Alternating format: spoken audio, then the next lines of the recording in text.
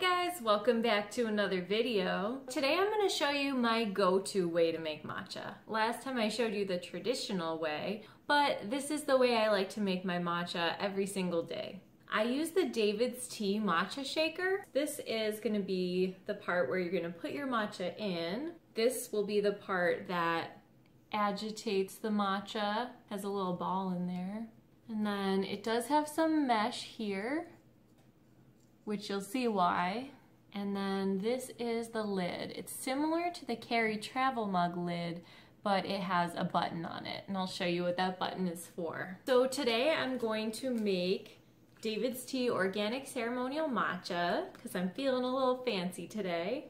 Yeah, and if you haven't heard about matcha yet, it's a de-stemmed and de-veined stone ground green tea.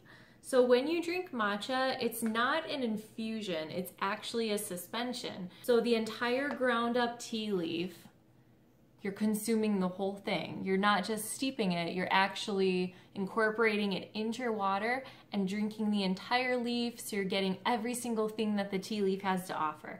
Every nutrient, every antioxidant, and every last bit of caffeine. So matcha is awesome. It's gonna have a lot more benefits than just a regular green tea. Okay, so to start, I like to strain my matcha through this like mesh thing here.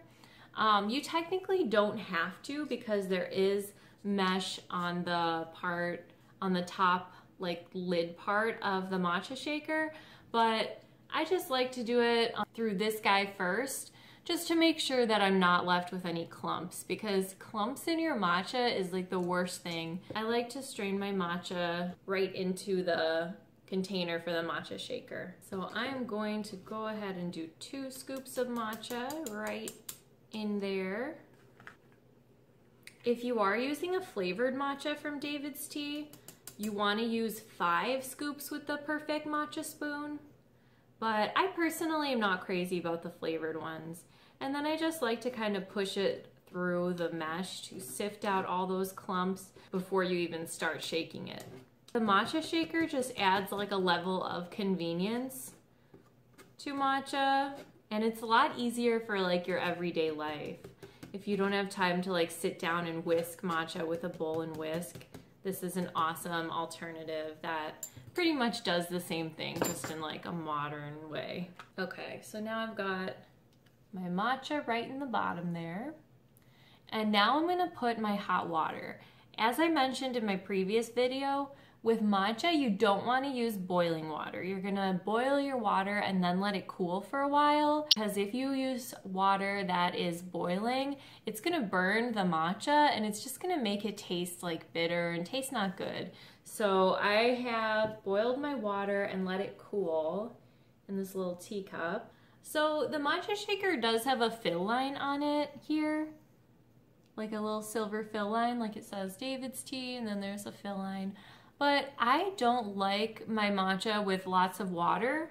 I actually prefer a really concentrated bit of matcha, so I never fill to the fill line, and you really don't have to. I would probably just never fill it higher than the fill line before you shake it. So I think it's more like a limit, like fill to here and no further, than like a thing that you have to do. So I'm gonna go ahead and pour in that hot water.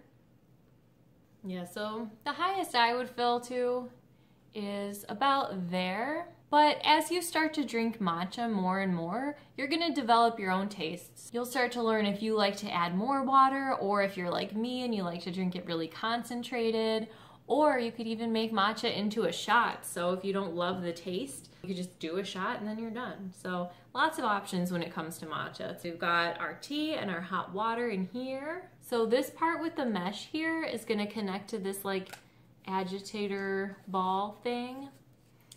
And right like that, screws right on, and then you're gonna just put on the lid. Okay, now it's super simple. You literally just shake it. So with the straight matchas, you do have to shake a little more and a little more vigorously than you would have to for any of DAVIDStea's flavored matchas.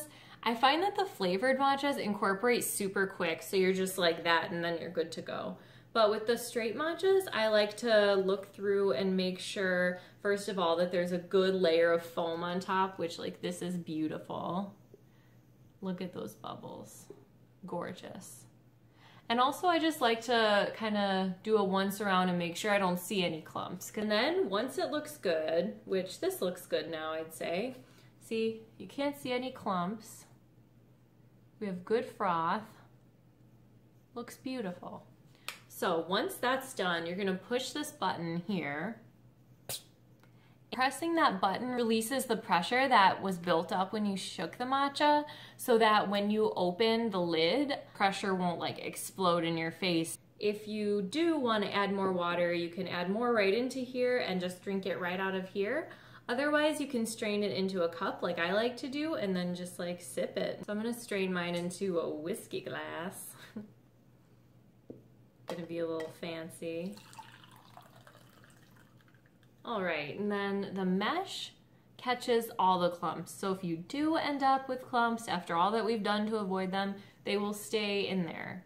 And then if you want to, if you're like me and you absolutely hate wasting matcha, you can always pour more water right in there and make another batch. So I have my little bit of matcha ready to go, and I'm gonna go sip this and enjoy, and I even have some more for later. If you don't drink matcha quickly, it does start to settle to the bottom, so that's one of the reasons that I prefer mine more concentrated. So I just don't prefer like when you finish drinking it and it's been sitting a long time and there's like a whole layer of like matcha sludge in the bottom of the cup. I just find it much nicer and much more enjoyable and a more like luxurious experience to just like sip it like this. I love using the matcha shaker just because it's so much easier than using the bowl and whisk method. And I've just found that this makes me like ready to make matcha every day. Like it just is such an easy way and such a convenient way. And you could even take it on the go. And if you leave it in here and you're like bringing it with you somewhere and your matcha does start to settle, you can just give it another shake. I love the matcha shaker. I would recommend it for anyone who loves matcha or anyone who's looking to incorporate matcha into their everyday routine, which is a really, really healthy habit. I used to be in that habit and I'm trying super hard to get back into it because you're getting so many antioxidants and it's just like a miracle tea, honestly. All right, I hope you enjoyed learning some more about matcha and seeing how the DAVIDStea Matcha shaker works. Hope you're having a beautiful holiday season and thanks for watching.